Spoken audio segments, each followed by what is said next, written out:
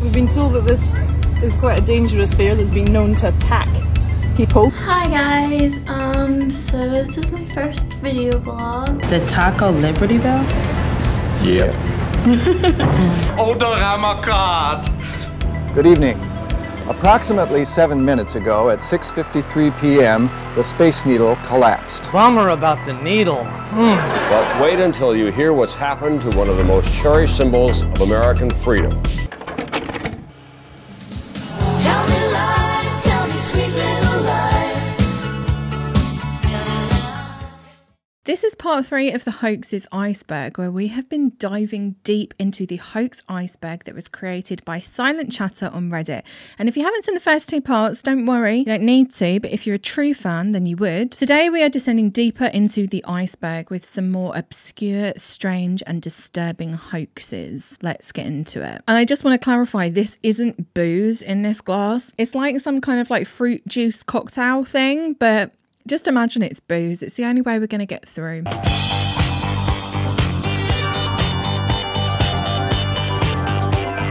Back on April 1st, 1983, a newspaper called the Durand Express in Michigan reported that a strangely named chemical called dihydrogen monoxide had been found in Michigan's water pipes. They reported that inhaling this strange substance would nearly always result in death and that it could also cause severe blistering of the skin. But dihydrogen monoxide is actually the technical name for water. Now, there have been multiple iterations of this like water is poison hoax from over the years, from a parody organisation called the Coalition to Ban Dihydrogen Monoxide, which was created by a bunch of students in the early 90s, to a website created by a man named Craig Jackson in 1994, which claimed that the American government had refused to ban this toxic chemical.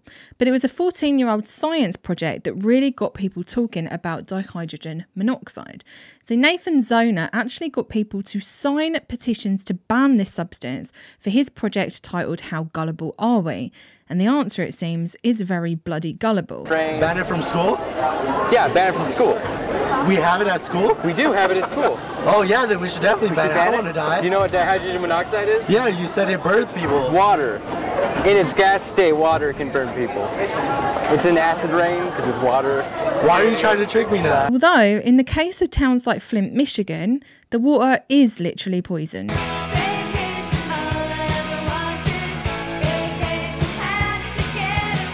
I have no doubt that most of you watching this video have seen this photograph of a tourist standing on the top of the World Trade Center with a plane in the background. Now, it's obviously a fake, but many people spread it around the internet claiming that it was real. And it was a photograph of Peter Guzli, who was a Hungarian tourist, and the photograph was actually taken in 1997. Now, after the events of 9/11, Peter edited the plane into the background and sent it round to his mates. Now, it's a bit of banter, that's what it's supposed to be, but obviously the people that he sent it to must have sent it on to somebody else, and then it takes on a life of its own and suddenly it's everywhere all over the internet. He became a very early meme, with websites set up in late 2001, photoshopping him into all manner of other catastrophic events, including JFK's assassination, Oklahoma City, Godzilla, and my personal favourite, speed. Interestingly, a man named Jose Roberto Pentedo, who was a Brazilian businessman, claimed to be the tourist guy, obviously seeing his opportunity to score some clout. And he got interviewed a bunch of times, and he was even offered to be in a Volkswagen TV advert, which is mental that Volkswagen, just a few months after 9/11, thought, you know what, like, let's get that tourist guy in an advert. Time and time again in this series, I'm absolutely baffled by humanity.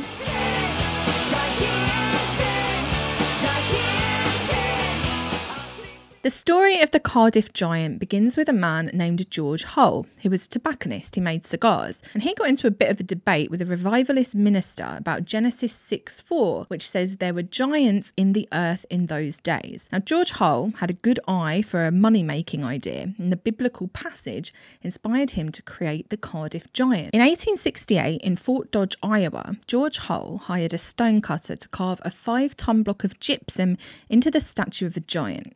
He made the stonecutter swear not to tell anyone that he had carved the giant, and he also used various different chemicals to make the giant statue look like really old, like a relic that he'd dug up. Overall, the hoax cost him $2,600 to create, which is around $51,000 in today's money. Which is a lot of money for a very risky investment. He then shipped the giant to a farm in Cardiff in New York, where it was buried in a pit, and then in 1869 the farmer hired workmen to dig up the spot where the giant had been buried the year prior, and thus it was found. Now, in true entrepreneurial spirit, they put a tent over the giant and charged people to come and look at it, and it was bloody popular. They ended up jacking up the prices almost immediately. Obviously, the discovery of a petrified giant got the attention of geologists, and it was first examined by a geologist called John F. Boynton, who came up with the theory that the giant had been carved by a French Jesuit in the 16th or 17th century to impress Native Americans. Then a paleontologist from Yale examined it, and he called it a most decided humbug. It's basically the 1800s way of saying load of old tosh. George Hull ended up making $23,000 from the hoax when he agreed to sell it, and our favourite racist hoaxer, P.T. Barnum, wanted a slice of the action, and he offered to buy it for $50,000.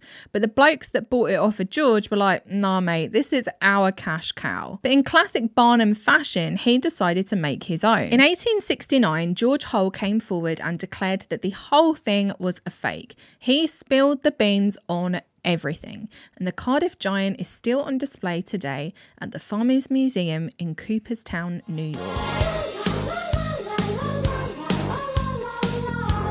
Back on April Fool's Day in 2010, an online shop named ThinkGeek put out a strange advertisement for a new tasty treat, canned unicorn meat. It was just a novelty item. It was something that you'd find in a joke shop. But ThinkGeek went a step further and used the tagline, "The New White Meat," which was remarkably similar to the trademarked tagline used by the National Pork Board, which was the other white meat. Honestly, the things I have to say on this channel. Now, because it was similar, the National Pork Board sent ThinkGeek a cease and desist, because of course they did.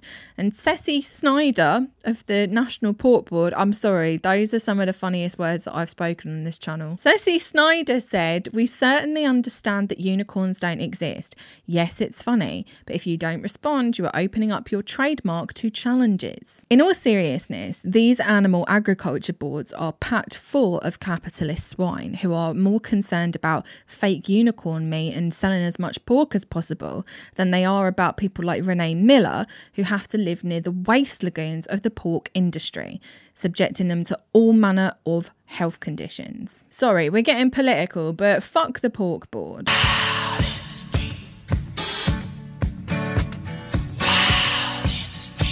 Koala bears, the sweet-looking marsupial that lives in Australia. Big fluffy ears, strange but cute nose. They're adorable, right? Wrong. See, according to legend, there is a particularly carnivorous species of koala bears that attack those without Australian accents. Say hello to the drop bear. So drop bears are a close cousin of the koala, but they're actually really vicious. So it's sort of like a dingo and a normal domestic dog. They're bigger, they've got longer claws. They've actually got really small fangs, and the interesting thing about the fangs is they have a really mild venom. It's not like a snake venom that can make you really sick, but it just causes a lot of really local irritation. Alright, just gonna flat hand. Okay. Oh, he's fucking yours now. Okay. Yeah, just okay. No fast movements. Okay. Yeah. Nice and steady with the bear. Yeah. Keep him calm. Yep. Everybody looks very worried about this.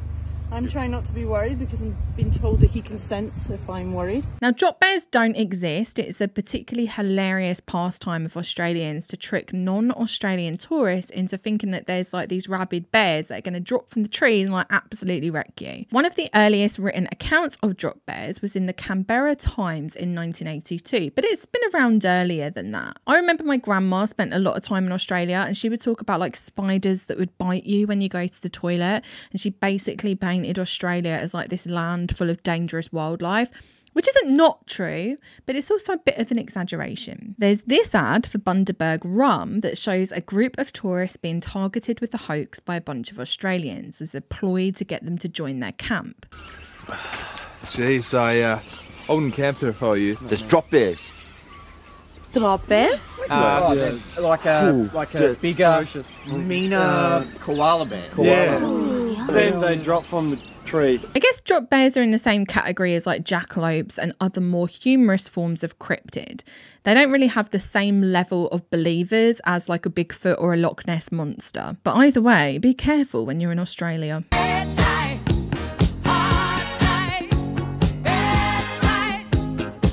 Here's where things get a little bit dark, and here's where some of the code wording begins that I'm sure you will love. Now, red rooms are a myth, but many will swear blindly that they're real with very little evidence. But obviously that doesn't stop people when it comes to building up salacious conspiracies or hoaxes, as we've seen. Now, am I saying that this kind of content doesn't exist? Like, absolutely not. We know, unfortunately, that it does. But that doesn't make red rooms real. So what are they? Type the words into YouTube and you're going to get a bunch of varying content from people that start their videos like, "What's up guys, welcome back to my channel, here's some torture videos." Red rooms claim to be a live streamed paid for service on the dark web where viewers can interact with what's going on, and what's going on is murder. There have been so many moral panics about the dark web and all of the things that go on there, but arguably the regular internet has just as much dark and horrific content. Like, I literally remember watching beheading videos when I was like 13 in IT class. The thing about red rooms is there's no first-hand evidence, and a lot of the stills and stories that people put forward are often like creepy pasta type content or people just making like weird art projects. But YouTubers will continue to mine this hoax for content, putting dark and scary music over the top of videos that show absolutely nothing to elicit fear and intrigue out of the person watching. He's doing obviously something in the bowl, and he's holding something, he's mixing it, and it looks like he's doing some sort of ritual, it seems like, and that's definitely creepy. And you can see that the only lighting in this room is just from the candles, and I don't know. And then, oh my god, look at it, and he just zoomed up on this. That's so creepy. It almost looks like there's two heads coming out the sides of this cross, and then the video just cuts. The myth has definitely been helped along by Hollywood, with one of the earliest iterations of a red room type story coming from the 1983 film Videodrome. Television is reality, and reality is less than television. And later peaking with films like Chat Room in the 2000s. But like I said before, sadly, if you want to find disturbing content on the internet, you don't have to go to the dark web.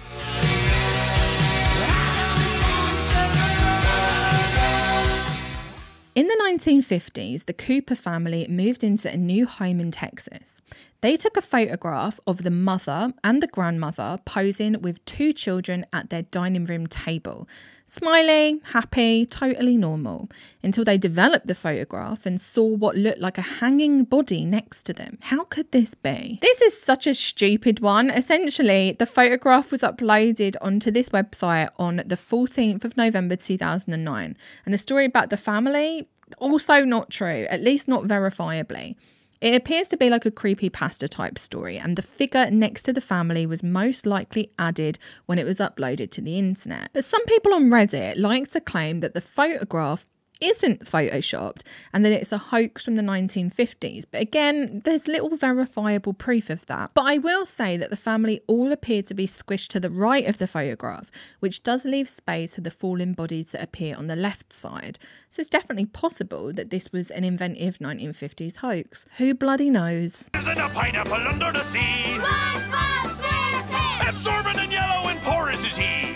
One thing that I never knew was just how many people are fascinated by lost media. There's tons of YouTube videos dedicated to the topic. There's subreddits, iceberg charts, the whole shebang. And I do kind of understand it, because there is nothing more exciting than the idea of finding something that you thought was lost forever. But sadly, in most of these cases of lost media, either the media doesn't actually exist or it really is gone forever. A Day with SpongeBob was a mockumentary of SpongeBob distributed by Regal Films. And the premise of the film is that SpongeBob lives above ground like all Hollywood superstars. Afraid that SpongeBob is becoming old news, his boss runs a contest called Spend a Day with SpongeBob. The contest makes SpongeBob the talk of the town as thousands of kids enter to win. The lucky winner is Seth, and he is ecstatic about his day with SpongeBob. However, the day becomes a roller coaster ride as things do not go quite the way they planned. Sounds great. It sounds like a delightful, unauthorized kids movie. And as far as I can ascertain, A Day with SpongeBob first appeared on Amazon, and it had a release date, but the release date was missed, and it started people going down the rabbit hole to find out what happened to it. Now, some people claimed that the film was available for a day, which led people to assume that it was still available to find somewhere. It was YouTubers that really made this popular, with Blame It on George making a video and another YouTuber called Rebel Taxi making one as well. People were spreading all sorts of rumours about what this film was about. Some people making up fake reviews saying that it includes violent content and hoping that it stays lost forever. Another YouTuber called Bedhead Bernie managed to track down the supposed creator of the film, who was a guy that went by the name Mr. Orange, obviously borrowed from Reservoir Dogs. And apparently he wanted to make like this John Hughes-esque movie about SpongeBob, and he was like pitching the film to see if there was any interest in it. And he also ended up releasing 5 pages of the script, thus basically confirming that the film's script did exist, but it had never actually been made. This is such a strange one that people got like really obsessed with, but whatever floats your boat, I guess. I don't judge.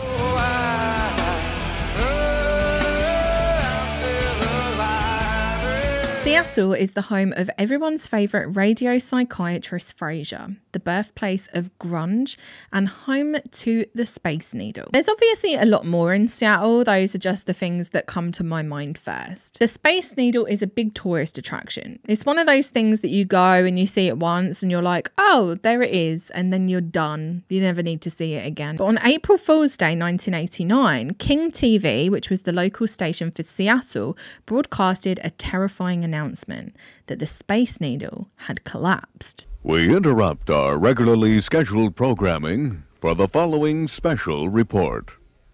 Good evening.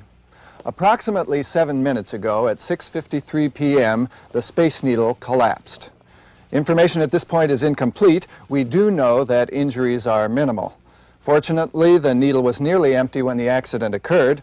A maintenance man who was working on the lower level has apparently been taken to Harborview's emergency room for minor injuries. It was part of a sketch comedy show that was called Almost Live, which interestingly launched the careers of Bill Nye the Science Guy and Joel McHale.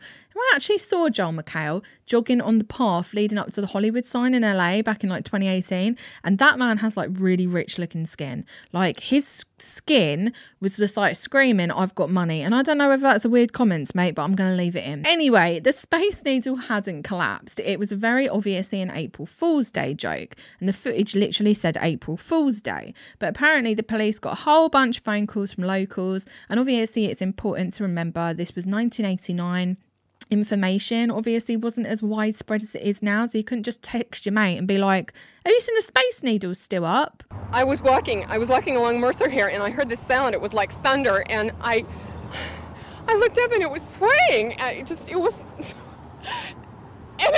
went over. It was like somebody just kicked the bottom out from under it. You wouldn't believe it. Apparently, over 700 people called the Space Needle itself to find out. I can't even imagine how annoying it must have been to work the phones on that day. Almost Live were forced to issue an apology, and the whole thing blew over eventually. But I did find this great clip from a trashy movie called 10.5 where the Space Needle collapses due to an earthquake, and I'm just going to show it to you anyway.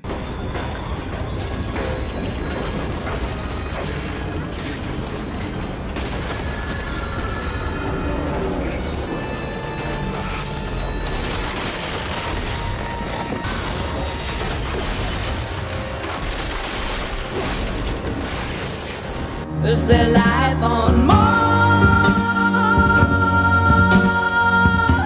Personally, I miss the days of chain emails. You remember when it was all like, forward this on to 10 friends or else something terrible is going to happen to you? You know, like the kinder, gentler days of the internet. Nowadays, all I get are fake sponsorship opportunities and princesses whose dads have died and now they need my help to access their fortune. But back in 2003, a very interesting email hoax began to be circulated. It claimed that Earth is catching up with Mars in an encounter that will culminate in the closest approach between the two planets in recorded history. Mars was going to look as large as the moon, and you were to share this with your children and grandchildren because no one alive today will ever see this again. Now, part of this email was true in that Mars was as close to Earth in 2003 as it will be until August 28th, 2287. But the confusion actually arose from the sentence, at a modest 75 power magnification, Mars will look as large as the full moon to the naked eye. Now, when we look at the email, we see the 75 power magnification part is in very small writing. And in the big writing is Mars will look as large as the full moon to the naked eye. Humans are stupid. We hear what we want to hear. So instead of hearing that Mars enlarged 75 times will look as big as the moon, we focus on the end of the sentence and then look like absolute idiots when we're staring up to the sky trying to find fucking Mars.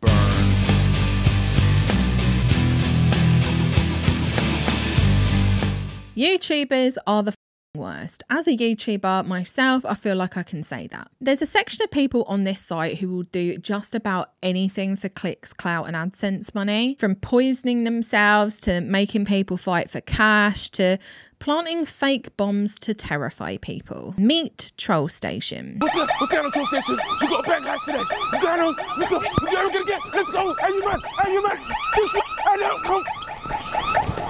The content on this channel is lowest common denominator. The so-called humour is usually derived from either terrifying people or mocking marginalised groups like trans women. So obviously it's got a huge amount of subscribers and millions of views across their videos. But the clout chasing backfired when their cameraman, Dan Van Lee, also known as Digi Dan, was arrested on suspicion of placing a bomb hoax 8 times. He was put in prison for 9 months and he said, a big production for the Jackie Chan movie blew up a bus in London in February and didn't warn anybody apart from some local people.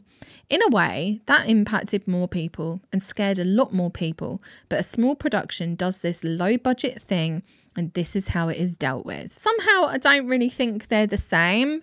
I mean, I'm not a big advocate for just throwing people in jail, and I think there probably could have been a better way to handle it than like locking him up for 9 months. But it's really arrogant of a channel like Troll Station to call themselves like a low budget production when they're just a trash YouTube channel. And the co-founder of Troll Station, Dan Van Lee, may now be facing a prison sentence over this prank, where a suitcase was left on the pavement in Lambeth and Southwark last September. He placed an article, namely a briefcase, at various locations. I'm very worried for him. We all know there's a serious chance he could go to prison for it. The channel Troll Station isn't that popular anymore, and I'm kind of glad about that. Although this kind of content still thrives on platforms like TikTok, with those absolute arseholes that fight workers in supermarkets for some unknown reason. Currently in the stock room. Actually, I don't know why I'm saying that. We all know the reason. This kind of content gets millions of views and it requires the least amount of effort and work to produce. You don't need to make anything informative or worthwhile. You could just go and start swinging at people that make minimum wage in the middle of a pandemic at Tesco. 2 cheers for the creator economy.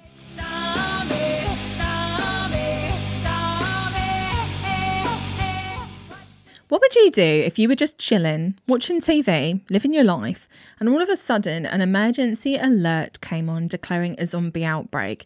Now, I don't know about you, but I would probably pass out and shit myself. And back in 2013 in Great Falls, Montana, that actually happened with a threatening message about zombies hijacking the audio of an otherwise harmless teleshopping ad for a pancake maker. I mean, like an emergency alert. I'm not sure if they like shat themselves and passed out. I'm finished with my drink now. I'm just going to put it down. Civil authorities in your area have reported that the bodies of the dead are rising from their graves and attacking the living. Follow the messages on screen that will be updated as information becomes available. Do not attempt to approach or apprehend these bodies as they are considered extremely dangerous. I repeat, Civil authorities in your area have reported that the bodies of the dead are rising from their graves and attacking the living. Follow the messages on screen that will be updated as information becomes available. It was a hijacking of the emergency alert system, which is a national warning system that basically allows the US president to address the public in case of a national emergency. Obviously, there weren't any zombies, but there were other hijackings across TV stations as far as Michigan. And to this day, I don't think they've figured out exactly who it was. But investigators believe the origin was somewhere other than the United States. Luckily, the police said that they didn't get any phone calls about it, so this attempt at creating a panic fell completely flat. I'm so lonely, Mr. Lonely. Back in the day, YouTube was a bit of a different place. It wasn't all makeup tutorials and true crime or people giving away large amounts of money in a garish spectacle. There are a ton of people that use the platform for making a video diary. And some people do still do that. There's a lot of great people that just vlog about their daily lives. Now, Lonely Girl 15 appeared to be one of them. She popped up on May 24th, 2006 with a strange video about dinosaurs, followed by her first ever video blog. Hi guys, so this is my first video blog. I've been watching for a while and I really like a lot of you guys on here. My name is Bree, I'm 16. I don't really want to tell you where I live because you could like stalk me. But here's the thing. Bree wasn't actually real. She was a creation of a company called Equal, who were creating a fictional web drama. And at first, everything seemed believable. She's filming these video diaries and we get a glimpse into her life and her friends.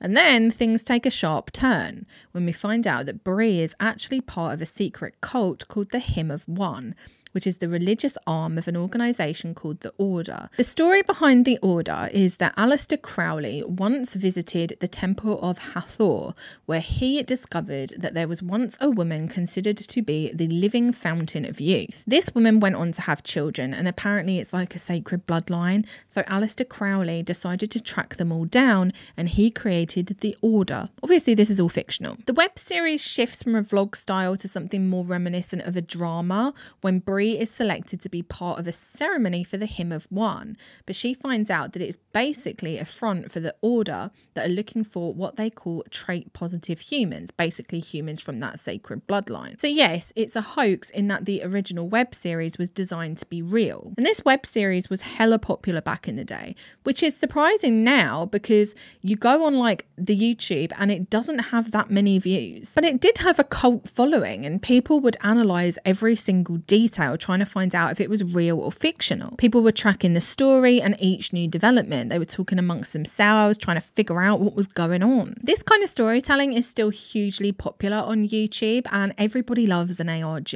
I think my favourite example of this kind of storytelling is probably Marble Hornets. Oh my god, I was obsessed back in the day.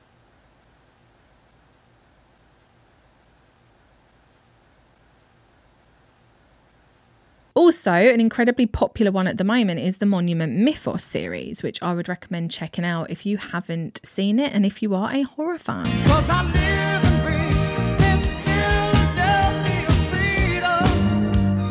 The Liberty Bell is probably one of the most iconic tourist landmarks in the United States. Now, it's not my personal favourite. That one is Hole in the Rock in Utah. But people love the Liberty Bell. Back in 1996, Taco Bell decided to take out a full-page ad in 7 of the biggest US newspapers, including the New York Times. And the advertisement read that in an effort to help the national debt, Taco Bell had decided to buy the Liberty Bell and rename it the Taco Liberty Bell. They also hoped that it would prompt other corporations to take similar actions to reduce the country's debt.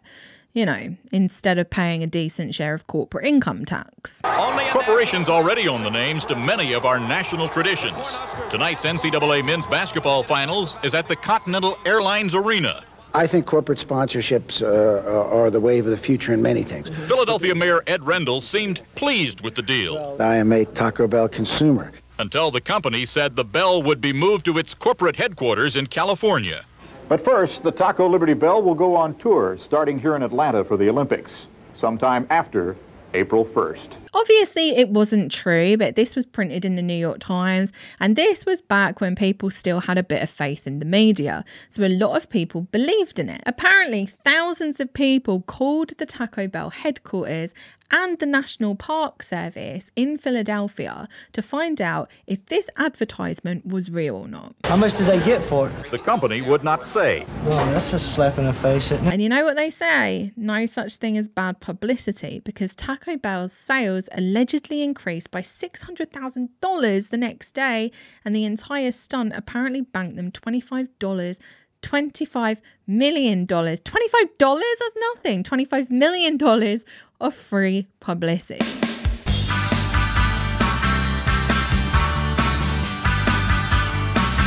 If you're around the same age as me, then this one is going to be a bit of a throwback. I remember hearing that Marilyn Manson got his lower ribs removed back in school so he could, like, you know where this is going. Interestingly, rumours around rib removal have quite a long history, and a lot of it has to do with the pursuit of an hourglass figure. And a lot of rumours circulated back in the Victorian times that women were getting their lowest ribs removed to create like a smaller waist. In the modern day, Amanda Lepore is alleged to have had her bottom ribs broken and pushed away to generate that hourglass figure. But Marilyn Manson didn't do this for aesthetics. I mean, he didn't do it at all. It's totally fake, but the idea of a celebrity doing this for non-aesthetic reasons was actually first attributed to Prince. The idea of doing certain acts to yourself actually seems to stretch all the way back to ancient Egypt, a very long and interesting history indeed. Now, Marilyn Manson went as far as to address the rumours by saying, "What people fail to understand is that the strange character I play on stage is exactly that. A character. In real life, I'm just a regular guy, not the kind of depraved weirdo who would permanently alter his own body to suck his own." Now, I would argue that recent developments prove that Marilyn Manson is indeed a depraved weirdo, and that removing his rib might have been the least harmful thing he ever did. And let us not forget everyone's favourite expert on just about everything, Joe Rogan, said recently that he was able to do this act on himself. And I'm wondering if that's one of the side effects of being hopped up on Alex Jones's super male vitality pills. If so, get it on the label. Dr. Group's help, we have developed the ultimate male vitality supplement. This is the answer to the globalist war on male vitality with the estrogen mimickers they've added to the food and the water supply. Oh my God!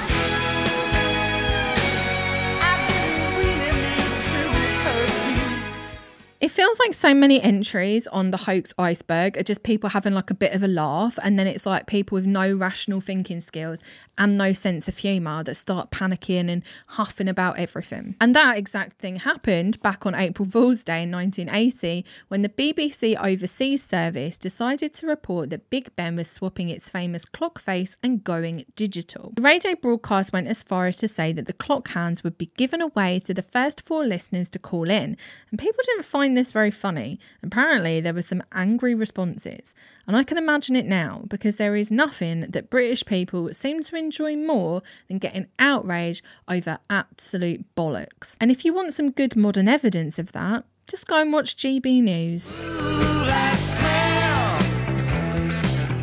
Can't you smell that smell? Wouldn't it be amazing if we were sitting in front of the television watching some cooking show and the sweet aromas from the food came wafting in through the TV set? Now let's say you're a passionate gourmet addicted to those cooking shows. You may cheer on the Iron Chefs or shout "Bam" with Emerald, but you know you're missing something: the glorious smell of great food. But what if smells could be digitized? Researchers say it is theoretically possible. Scented TV. A weird thought, no? For years, people have been talking about smell-o-vision, being able to smell what you're seeing either in a cinema or on your TV, or in today's world on your phone. It sounds like a nice idea, but like, what if you're watching Kitchen Nightmares? Smell that then. Smell sound. Smell-o-vision was a creation of a man named Hans Laub, and it made its first appearance in 1939 at the New York World's Fair. And the first film to use it was called Mein Traum. So that is to say that smell-o-vision is actually a thing. anything. But it was just smells being pumped into a cinema, and even that was flawed. So people weren't even that smitten with it. And in terms of hoaxes, it was the bloody BBC again that was behind an April Fool's Day hoax where they claimed that you were going to be able to smell things through your TV set. It was an interview with a professor that started slicing onions and brewing some coffee, claiming that you should be able to smell it at home. And apparently some people called in saying that they could smell it, obviously a placebo effect. Smell-o-vision has had a long history in the media, and in 1982 John Waters brought out the absolute banger of the film Polyester and his own version of smell-o-vision, which he called Odorama. I'll be quite blunt with you, Cuddles. I think my marriage is on the rocks. You'll never get a penny out of me, you fat hunk of cellulite.